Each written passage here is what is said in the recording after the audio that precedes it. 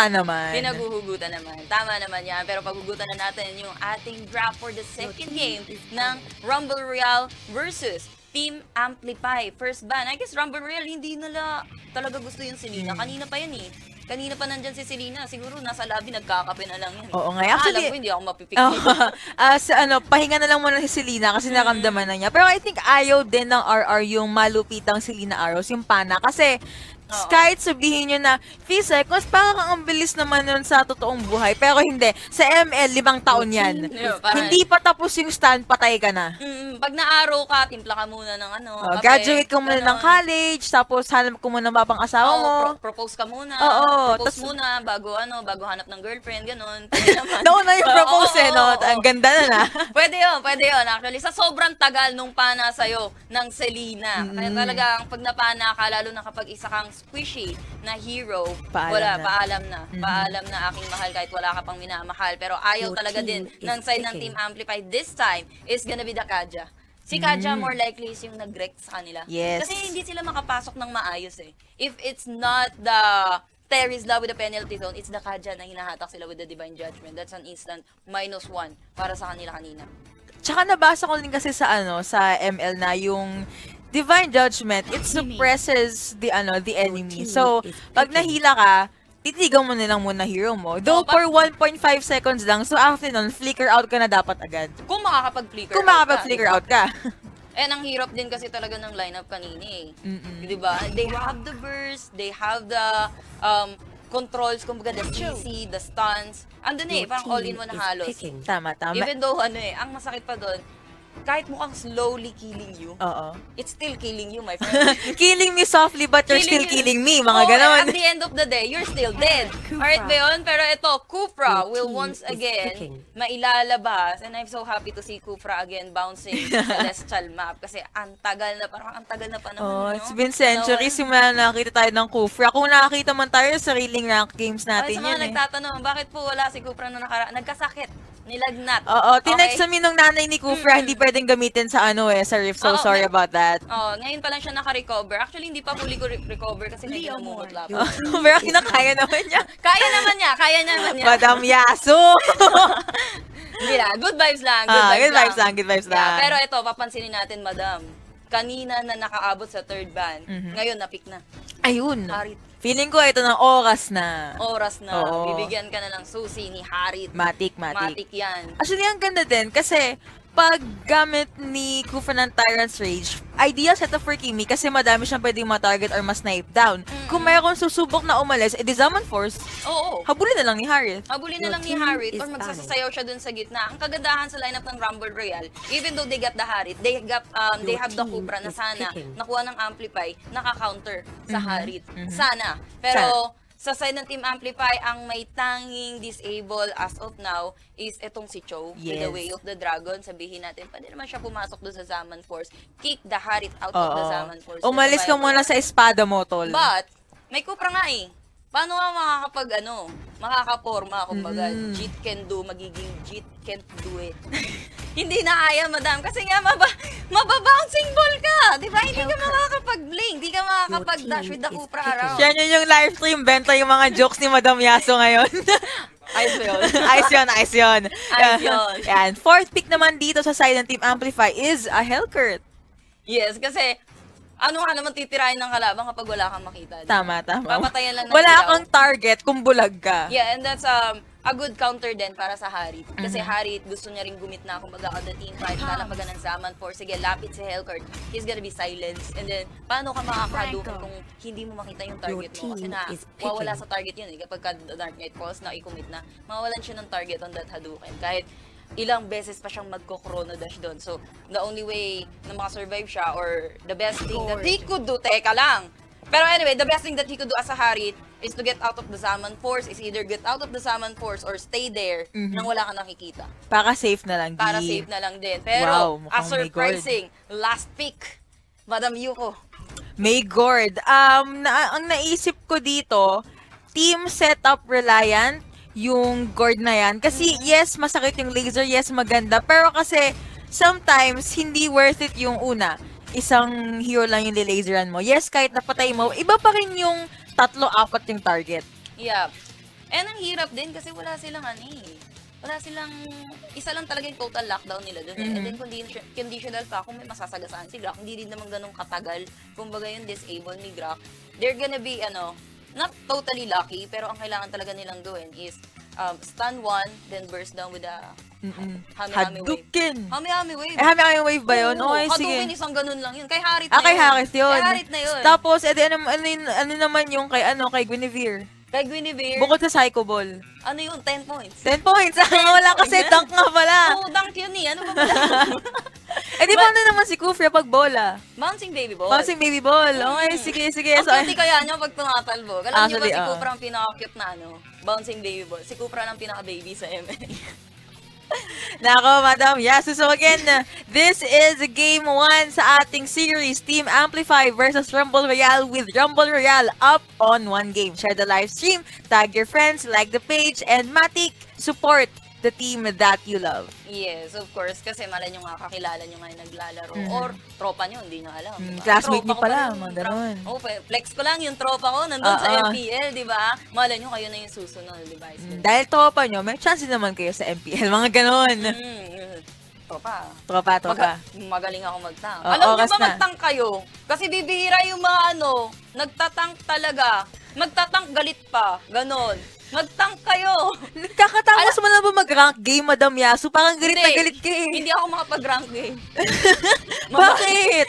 Slow yung cellphone ko. Okay. Feeling ko, kasi pa bumili ng Realme, ayun o. Oo nga Nandyan eh. Slow kasi yung cellphone ko, pero feeling ko kapag ka-Realme yung gamit ko, ang bilis na. Tapos naka-smart. Binulong sa akin ni Boss Joy dito. May bumulong dito. Tama yun, Uncle Joy. Ganoon. Pero ma-share ko lang, Madam Yuko Sabi nila, nagkakasako kahapon, actually, sabi ko, parang yung lahat ng cast ko, 2-0 Ay! Oo, lahat ng series ko, 2-0. Naku! Feeling ko, pinlex na ni Madam Yasu, oras na. Flex ko lang yung lahat ng cast ko, 2-0. Sinasabi ko lang, I'm not saying na this is gonna be a 2-0, but there's a chance. There's a chance na 2-0. Lalo na hindi natin masyado makita yung, kumbaga yung essence ng draft, ng medyo lang naman, it's Team Amplify. It depends on the execution. But yun nga, ang condition is kung mapapasok nila, kumbaga, yung gusto nilang combo. Tama. Na gusto nilang ipasok. Kung hindi nila kasi mapapasok yan. And ang masama pa doon, if yung guard headballs is gamitin ng panakbo, pero paunang hook, nakuha agad si Cho, pero ito nag-follow up naman si Kimi. Again, this is game 2. Tamang early game, kuha muna ng mga wave gear, kuha muna ng mga minions, saka kuha ng mga jungle items. For Team Amplify, we have Spaka on this Grok, Suzy for this Cho, Burning on this Leomard, Sungit on this Helkert, and Shemi for this Gord. And for the side naman ng Rumble Royale, Lebron will playing Kimi, Gio is here on the Franco, Mark on the Harit, Lue para kay Kupra, and Daniel para kay Tamus. Pero para saan nga ba yung hook dito ni Gio? Hindi naman nila din na burst down. Itong si Helkert. And medyo malaki yung in-invest na time doon ng side ng Rumble Royale. But nakuha din naman nila yung buff at the top lane. Alam mo, ewan ko, feeling ko wini-windang lang nila yung dalawang to sa top lane eh. Pangala, sige, isipin nyo yung mahiwaga naming hook, pero nag-bouncing baby ball muna si Kufria para ma-zone out si Cho. Yeah, ang ginagamit lang naman kasi talaga nila yung hook to face check. Not totally get a kill, not totally to secure a first blood. Face check. Kasi you see, in-invade nila yung jungle at the top lane. Kinain nila yung buff dito ng side ng Team Amplify. So, bawas yan sa farm ng side ng Team Amplify. Bawas yan sa income nila. Even though, ang konti lang talaga ng distansya when it comes to the network. But, umpisa pa lang kasi talaga eh. Umpisa pa lang din, not really valuable yung mga every coin counts na yan. Pero that's still a coin, every coin counts din. Every coin counts. Every buff counts. Every buff counts. And gaya nga ng sinabi mo, super reliant sa early game ng Team Amplify. Basta once they get the momentum that they need sa early game, I strongly believe na kaya nila. But at the same time, yung Rumble Royale kasi solid din yung galawan tsaka ikutan nila. Yun ang maganda sa side ng Team Amplify. They can burst down the turtle, they can burst down the objectives dito with Gord. Kasi nga may hami-hami wave siya. So, hindi din nila objective na, ay, papatay kami for the first blood. Hindi nila objective yun. Kasi ang hirap din mapatama nung stun, kumbaga, neto ni Gord. Tama. Of course, here at the mid lane, at the top lane, clear muna ng minion waves. Cut agad para hindi makagalaw si Cho. Pero, Ewan ko lang parang ramdam sarado. ko magiging maganda galawan kasi may Glock na yung Team Amplify eh. Oo, hindi mo rin madi-disable agad-agad yan. Imagine your hook, hindi ka makaka-hook kung si Flicker out? Brock ang makakasalo nun. Pero ito, Zaman Force nilatag na nga, pero si Suzy umalis doon. Pero nandito na yung bouncing baby ball. Mas malaki ang bola ko sa'yo, pero hinadukin nila. Itong si Joe, the first blood is still gonna be para sa side ng Rumble Royale. But at the same time, they're gonna be losing that Cupra. But that's a valuable kill para sa side ng Rumble Royale. Kasi Joe yung nakuha nila eh. Yes. They just lose a tank. Okay lang. Para sa side ng Rumble Royale Oh, yan. chill lang. I mean, normal naman sa amin yan. Bahala na lang kayo. Pero grabe naman, tinatawag life ni Gio. Oo, Eto, nag-flicker sabi din ko pa yung siya doon. masama, Madam Yuko. Ano? Yung gamitin mo yung Dark Knight Pulse, hindi pang initiate, Kundi pang takas. pang takbo. Oo. Ayun ang masama. Yun nagsisimula ang bad news as a Hellcourt. Malakas si Hellcourt, oo. Malakas yung mga kuko ni Hellcourt, lalo na kapag bagong manicure, ganyan. Oo. Malakas Bagong yun. hasa, kumbaga. Pero ang nagpapalakas pa rin doon is yung Dark Knight Pulse. Kasi nga, the enemy won't know Kung nasan ka. kung saan ka manggagaling din. Tama. So, usually maganda kasi yung pagka Dark Knight Falls mo, yung sneak attack. Bigla mo Oo, sneak attack. tatakbo ka sa isa, biglang biglang deadly poison stingers, patay na is you, pero sinagasaan. mukhang na-stun si Lua dito, hinawil pa ng laser, and that is a smooth kill going over to Cho. Yeah, medyo matagal nila mamatay dun si Lue actually. But Lue nakatakda na sa bato na madeded siya dun eh. He's way too deep sa tatlo or apat. Kumbaga may Cupra. May Hellcourt pang nakaabang sa may bandang likod. So ang ginagawa lang talaga nila dito para kay Gio, the hook, the iron hook coming from this Franco is face check lang. Same with Gord. Ginagawa lang din nilang pang face check yung itlog dito ni Gord. Yes. Kung meron man, di mo stun, tapos kayo na bahala kung papatayin nyo or hindi. Ito nga, nagbato ng isa at sinalo bigla ni Tams ng ultimate, pero mukhang nagmambout din si Spaka. Biglang pumasok nag-airborne. Suzy, medyo mambout muna. Red team was able to secure the turtle though. Yeah, nasecure nga nila yung turtle pero yung team fight hindi pa natatapos kasi nahabol pa dito na side ng Rumble Royale ang Team Amplify. That's a 2v3. Takbo ang tatlo. Dalawa ang nag-angas sa mid lane. Pero yun nga, Tumakbo sila. si Gio, may nahabol si Hellcourt dito sa may bot lane. Yan na nga, hinahabol nila. Actually, hindi nila hinahabol totally si Hellcourt eh. Ang ginagawa dito ni Gio, taga-basag lang, taga-protekta kumbaga kay Lebron. No? Protektahan kita. I'm your bodyguard, Lebron. Ganun talaga mga I Lebron. attack, I protect. I attack, I protect. Ganun talaga ang chemistry ng isang Kimi at isang tank. Kailangan talaga ng Kimi ng tagapangalaga eh. Kailangan talaga ni Kimi. Kasi, hindi siya yung pan-team fight. Ang Kimi nyo is not for the team fight, it's for the towers, it's for the turrets. Tama, Early tama. objective. Kasi walang mananalo kung walang magkakabasagan ng tore. Good point, good point. So, madami kang kills ay objectives. Kung wala din naman talaga, di ba? Ang ML, it's not about the kills eh. It's about the tore, di ba? Pero ito, it's about the kills this time kasi napabagsak nila dito si Franco na nangunguna at kasama pa si Cupra. Kayo ang nakapronta, sila ang dalawang tank. Pero pansin mo, Madam Yuko, lahat ng napapatay dito ng side ng Team Amplify is puro tank. But, every kill na nakukuha nila, kill lang. They're not getting any turrets at all. Oo, napatingin tuloy ako bigla sa sa scoreboard natin. Oo nga, wala pang nakukuhang turret ang Team Amplify except this one. Kasi Except non-contested yan. Nakinig tayo. Uncontested nga, pero uncontested nga ba kasi nandito si Harit ang gagaling sa may likod with the Zaman Force na nasapak at nasipa ni Cho, pero hindi niya nakombohan na hook pabalik, pero pares din sila na stun, pero si Cho ang mapapabagsak and Franco to get that kill, pero nandito na si Daniel, hahabulin kayo, pero hindi naman masyadong sagad kasi hindi maganda talaga yung greed. May respeto pa rin as of now yung side ng Rumble Royale. Kaya sabi natin, hindi din nila mapapabagsak yung mid lane. Mahirap. Ay, sinalo niya yun. Ang sakit talaga ng damage. Di Kimi bigla naglapag ng espada si Harit. Pero si Spaka dito lang sa frontline. Naghadukin sa pagmumuka si Gord. Pero nagmamba out muna ang Rumble Royale. Yeah, they can get one turret at the bottom lane though and playing it safe para kay Hellcourt kasi kapag nagtagal pa siya dyan, ayun na nga, dito na nga sa baba agad yung Rumble Royale eh. Mabilis lang mag-rotate sa mapa ng ML. Tama. Pero this time, the turtle will be secured ng side ng Rumble Royale. That's a lot of objective na nase-secure ng RR or ng Rumble Royale right now. Yes, and yung Kimi natin, very conservative. Kung nasa teamfight man siya, sobrang layo niya. So, nakakamdaman ko na mid-game, feeling ko, sobrang threat na yan eh. Yeah, Kimi natin hindi pa namamatay even though wala pa siyang kills. He's got More on assist, 2 yeah. assists. But, nagpapalakas lang yun eh. Nag-iipon lang ng item. Ayan oh. Banding sila palagi ni Gio, pero ito, maximum charge sabay bloody hand kapag ka nabuhay ka pa. Kaso wala na talaga eh. Hellcurt has been taken down with that combo from Kimi and Franco. Yes, considering kasi na medyo squishy din si Hellcurt. So, pag nasuppress Squishy ka... talaga, men. Squishy talaga itong si Franco, pero, si Yun! Hellcurt, pero ito, naku, piling-pili si Shemi, napatay nila dito si Cho, at sasunod na nga itong si Gord na hinadukin neto ni Mark. Double buff lang naman po yung harit natin right now. Hindi naman sa pagmamalaki, pero double buff naman yung Flex ko harit lang yung double buff natin. So, share ko lang, trivia lang sa inyo, kumbaga. Pero ang ganda ng hook na ginawa ni Franco doon. He was able to open up a double kill para sa ating Harit. Yes, kayang-kaya naman talaga ni Harit yan. Harit is a very strong hero pa rin talaga. And ewan ko lang kung bakit hindi talaga nila nire-respectan on the first picks yan. Kung hindi ka talaga handa na harapin yung Harit, lalo na kapag ka nasa tamang kamay yung Harit, they're just gonna, wreck you. Tama. Actually, they're just gonna massacre you inside the Zaman Force. Matik.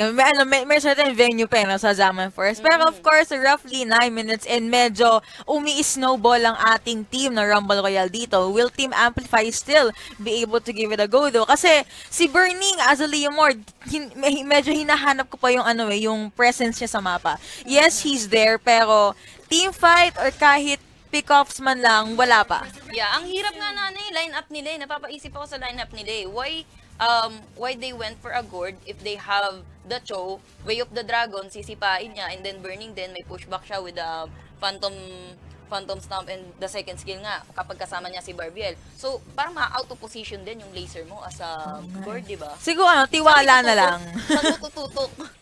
Ayos ba yun? Kasi meron nga silang lockdown dito, pero hindi kasi yun talaga yung ideal na setup para dun sa Hami-Hami wave dito ni Gord. Yes, kanilang Hami-Hami. Nanakap si Grak, tingnan natin, pero nag-wild charge pa Mamba out. That is one very lethal SS down. Nahila na suppress, nagpadilim, pero kaya bang pumatay ng side ng Team Amplify? Mukhang hindi muna. Hindi nila mapapatay doon. Itong nasa likod na si Cho, pero Cho is still alive even though nandun si Daniel na humahabol. Pero ito na si Barbiel. Pero grabe yung habol ni Daniel. Hatid na kaya kita sa bahay nyo. Daniel! Daniel! Hatid na eh. Hinatid na halos. Ay no, undertake ang kuya mo. Pero feeling ko medyo overstay na yan eh. Mamba-out ka na muna. Mamba-out ka na. Pero nandito pa, nagkakagulo pa yung 5 dito sa top lane. Maximum charge just right at the spot.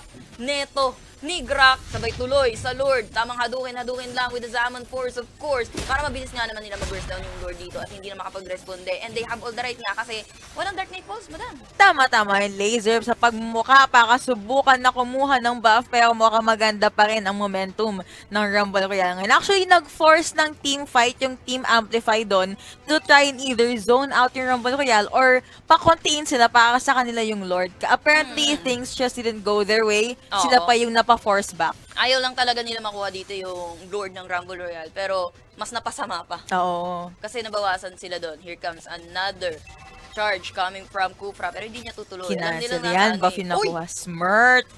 Nakuha pa yung buff. Predictions 100. Yes, alam mo na, napakaliit lang ng damuhan na yun. No? Oo. Kahit ano makukuha, okay lang. Kahit buff, okay lang. Oo, kasi kung buff naman, edi nakuha niyo yung buff. Kung hero, edi may kill tayo. Patay hero, oo. Win-win situation. Either way, mamamatay. Either way, mamamatay. May mamamatay at mamamatay talaga. Pero, ang sitwasyon ngayon ng Team Amplify, considering na wala din silang marksman, their Hellcurt, hindi rin ganun ka-effective. And even si Burning, even though hindi pa namamatay dito, itong kanilang Leomord, parang huli na talaga siya sa items. Ito, wala na silang pakialam. Kahit Grak pa yan, kahit bato pa yan na nag-wild charge, Dark Knight Pulse, yung respeto na binibigay ng Rumble Royale. Tamang back lang habang may Dark Knight Pulse. Ang ganda sana stun, kaso walang follow-up din. Sayang. Wala nang hadukin, wala nang Hami-Hami wave, I believe. Wala na, and they're gonna be taking this turret at the middle lane din naman. Pero hindi pa tapos yung teamfight natin kasi papaliguan ni Gord, pero mukhang wala naman din sila mababurst down eh. With that Hami-Hami wave. Masakit nga yung damage, pero kasi mukhang wala naman nangyayari for now. Pero ito, nasipas ng pagmumuka si Harit, pero namatay siya bago pa niya mapatay si Harit. Killing spree going over to this Kimi as well. Parang nakita ko na kumusta naman yung casting record natin, madam? Parang hindi pa nabe-break talaga eh. Bukas na yung middle turret dito ng side ng Team Amplify. And they just lose itong si Cho. And kasama pa si Hellcurt. Pero mukhang ito na ang binyag kay Burning. Grabe naman yun. Siya yung tinalunan, pero siya yung nakapatay. Siyempre. Tamang ano lang yun. Si Mark nga kanina, di ba na huli nila pero hindi nila nagawang i-burst. That's sa Harit with the lifesteal na or spell bump na para kay Harit. Pero kahit anong gawin pa nilang huli sa kung sino sa side ng Rumble Royale, sila ang mahuhuli pabalik para sa side ng Team Amplify. Kahit anong gawin pa nilang paula ng mga skill dito, kahit yung kuko ni Hellkurt, hindi na kinakaya, and unstoppable force para kay Harit, and Spaka kakainin din ng buhay ng side ng Team Rumble Royale kahit meron ka pang immortality. Another stun coming from this gourd, pero again, Kupra is alive, Harit is alive with a triple kill, and mukhang kukuha ka ba ng maniac? Hindi, respeto na. Respeto na lang muna. And this is, yet again, hindi natitibag na 2-0.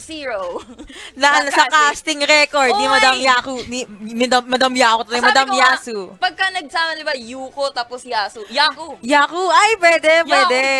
Yaku, di ba, Ice Baby? Oh, next time, mayroon na tayong masasabi nating casting tandem, Kami ganon. nga pala, si Yaku. Ay, Yaku.